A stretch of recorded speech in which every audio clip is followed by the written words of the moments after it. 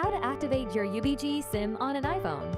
On the Ubigi website, in the Help Center section, you will find step-by-step instructions in troubleshooting, depending on your device type. Go to your phone settings and select Mobile Service.